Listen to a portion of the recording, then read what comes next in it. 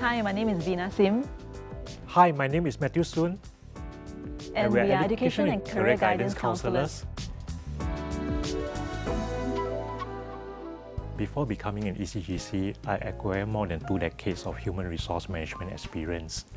I have held both practitioner and managerial roles across industries. How about you, Vina?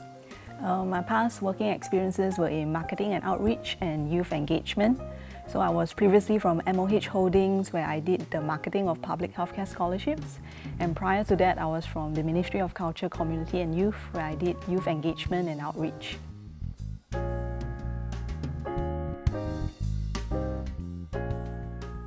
I think it's the engagement, interaction, and making a difference in the lives of students that attracted me to this role.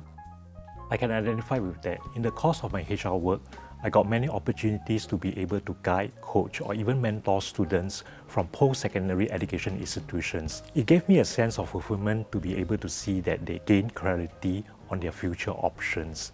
Indeed, being an ECGC is a very dynamic role that involves not just counselling work, but also conducting talks, workshops, and programs. I think the multiple hats that I wear in the delivery of ECG services was exciting to me.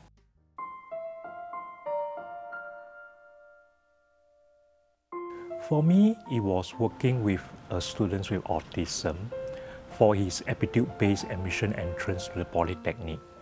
Through my journey with him exploring his skills, strengths, and even talents, he was so happy that he got a lot of things to share.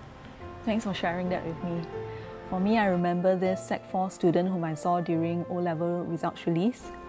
She was very disappointed with her results and she didn't know what to do. So after speaking to her and exploring her interests and strengths, she realized she enjoys teaching as well as interacting with little kids.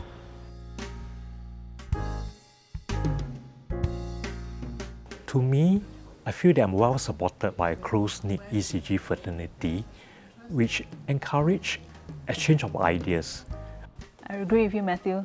Our ECG fraternity is made up of people from varied industry backgrounds and working experiences.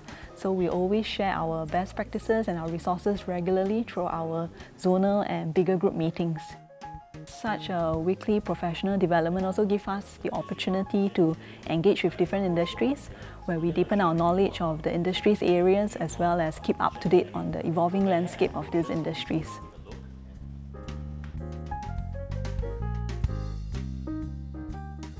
I would encourage those aspiring to be ECGC to know that they form an important part in the personal growth journey of our students, inspiring and actualizing hope. And by way of your guidance to our students that they're able to achieve their goals, make this career very purposeful. That's helpful. I would say be approachable and willing to take the first step to get to know the students, because sometimes they'll share their deepest fears or biggest dreams, but with your encouragement and guidance, you actually play a part in helping them fulfill their aspirations.